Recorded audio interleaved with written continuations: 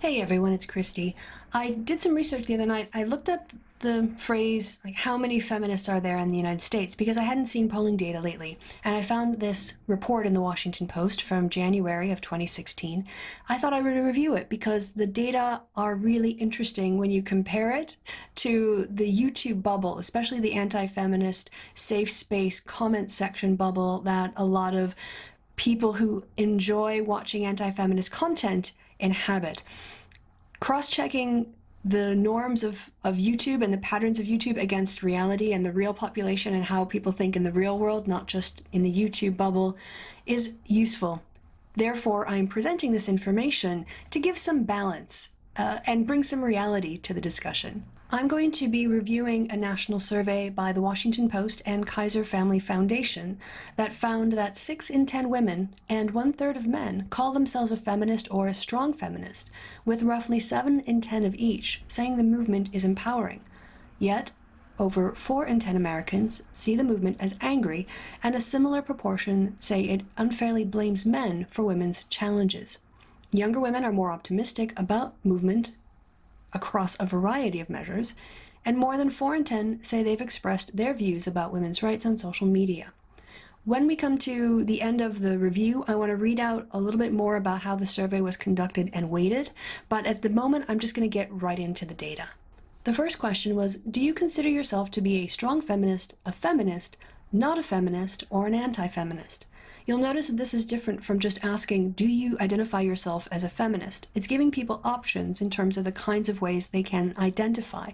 And when you do that, if you look in the left-hand column, you'll see that 10% of men in that sample identified themselves as strong feminist. 23% of the men in the sample identified as feminist. Half of the men who were interviewed did not identify as a feminist. Only 5% of men who took part in the survey identified themselves as anti-feminist, and 12% had no opinion. On the other side of the column, we can see that 17% of women identified themselves as strong feminist, not quite as many, twice as many as men, but still a pretty good portion. 43% of women consider themselves feminist. 30% consider themselves not a feminist. That's compared with 50% of men, obviously. Only 2% of women identified themselves as anti-feminist, and 7% had no opinion. Obviously, as a movement that's goal is to improve and raise women's status in the social, political, economic, religious, and sexual spheres, it makes more sense that women are going to be identifying as feminists. But I'm very, very heartened by the fact that 1/3 of men in the sample, and therefore generalizable to the wider population with a margin of error of around 5%, men are identifying as feminists. And I think that's a really good sign. It shows that the kind of divisions in second wave feminism that, like sort of men felt more excluded, those barriers are coming down, and it's being seen as a wider and broader movement that is inclusive of women and men who support the same goals. Age cohorts play a role throughout the distribution of responses in what we're about to review here. And we can see here the first example of those cohort differences. If you ask women between the ages of 18 and 34, 63% identify themselves as strong feminists or feminists. That means for the future, we've got a really great group of women who identify themselves as feminists and are going to be taking those attitudes forward.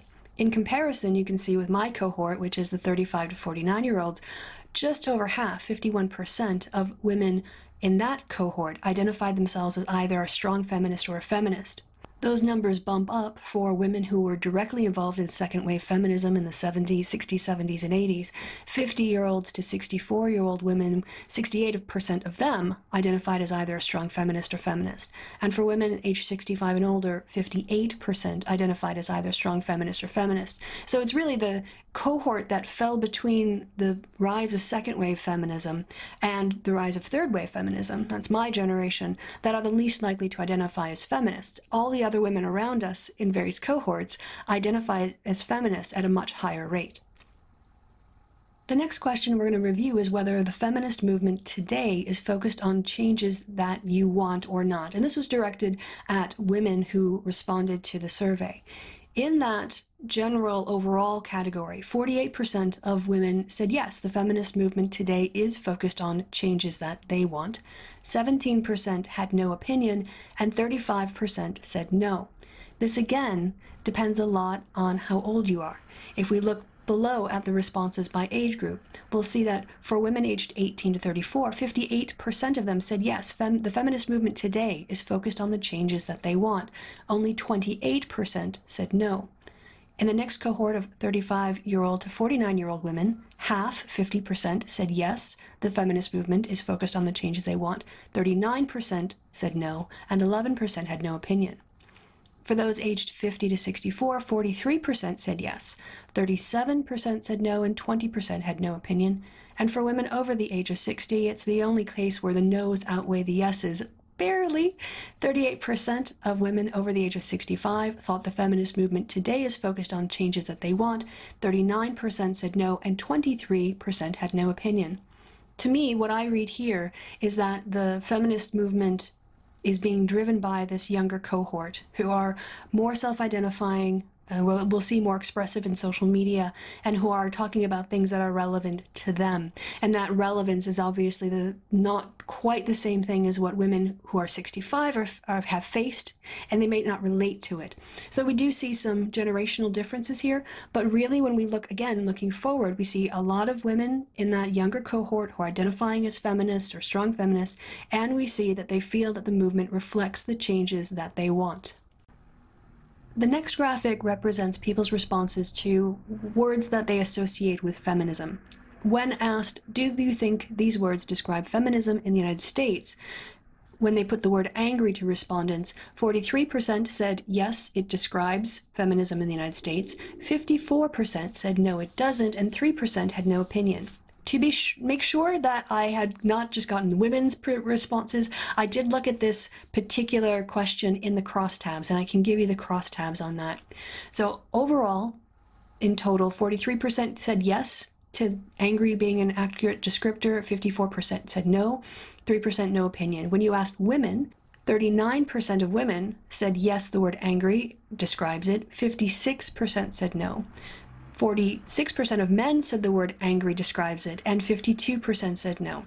So when it comes to that 43, you can see that it's averaging the difference between the men and the women in the sample, and men see feminism as being more angry than women do. And I think we'll talk about that and unpack it a little bit more later, but these sex differences in age cohorts are important to take into consideration when looking at the overall numbers. When asked if the word outdated described feminism in the United States, 30% said yes, 66% said no, and 4% had no opinion.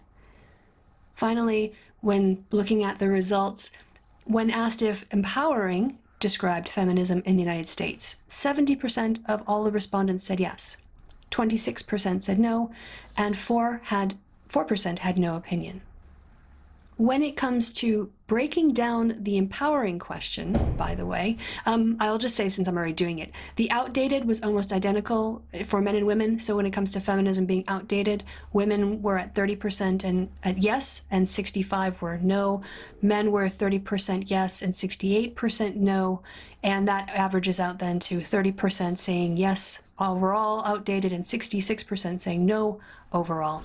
When looking at the breakdown by sex on the question of whether the word empowering describes feminism, 69% of women said yes, 26% of women said no, 71% of men said yes, and 27% said no.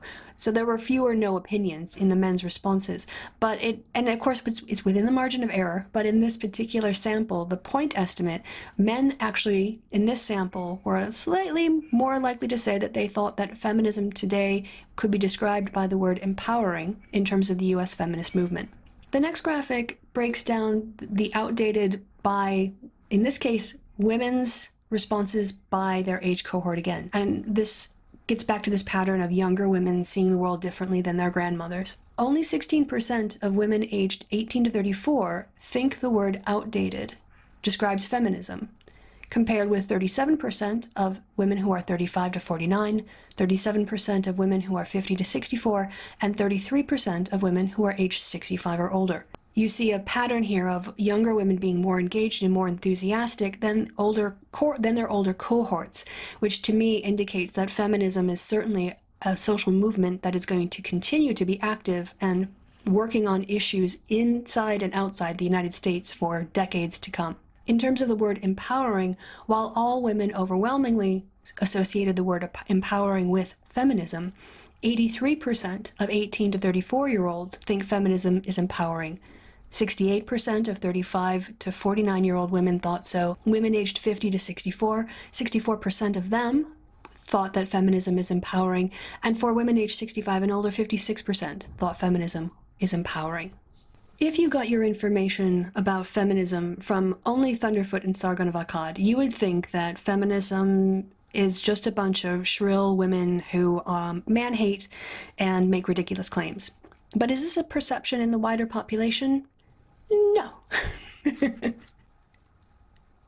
When asked if the feminist movement unfairly blames men for women's challenges, overall 46% said that it was true, 49% said it was not true, and 5% had no opinion. But a difference here is that we should look at by who is responding. When you ask women if the feminist movement unfairly blames men for women's challenges, 41% of women say that that comment is true. 54% say that it's not true. Those numbers are almost inverted for men. So 52% of men in the sample said the feminist movement unfairly blames men for women's challenges, and 43% said that comment is not true. This is an example of where you stand depends on where you sit. And for women, when they talk about the problems that they face with systematic sexism, they can talk about it and not necessarily mean that they're blaming any one individual man, unless, of course, like Donald Trump, he's responsible for his actions and his words.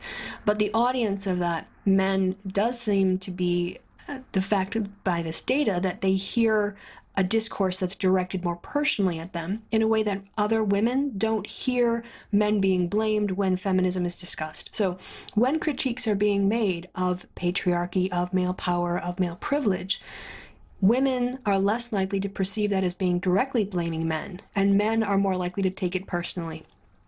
The next question I will review, but I'm not happy with the wording of the question or the wording of the answer. But let me present it first, and then I'll present a critique. Which of the following do you think is a bigger factor keeping women from achieving full equality with men? The choices women make themselves, discrimination against women, both, or some other, don't know.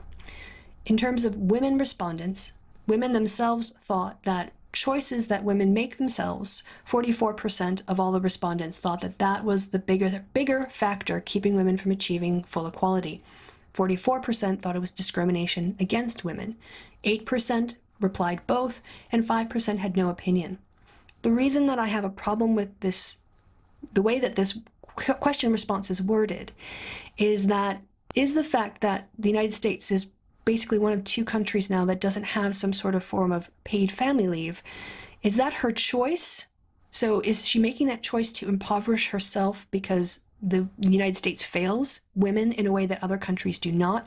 Or is it discrimination against women and men who are having families, that particular life cycle need or that life event need is not being accounted for by the state in the same way that it does in basically every other nation in the world? My objection, therefore, is not with the distribution of responses.